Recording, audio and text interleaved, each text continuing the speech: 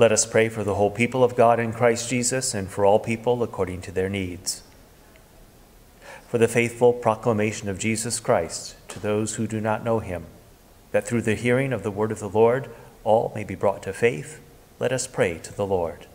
Lord, have mercy.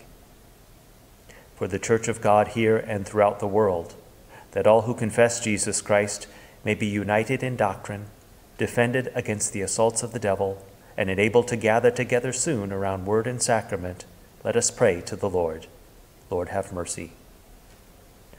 For the leaders of this congregation, for the work of the kingdom in our community, and for the resources to accomplish all that God desires, that his name may be glorified among us, and his purpose fulfilled in our words and works, let us pray to the Lord.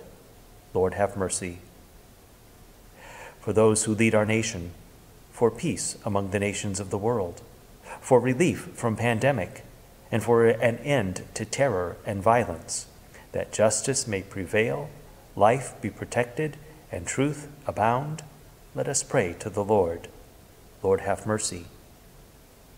For the lonely who suffer the burdens of life without friendship or family, for those depressed or weary of pandemic measures, and for the destitute, homeless, and unemployed, that we may bear one another's burdens in Christ-like love, let us pray to the Lord. Lord, have mercy.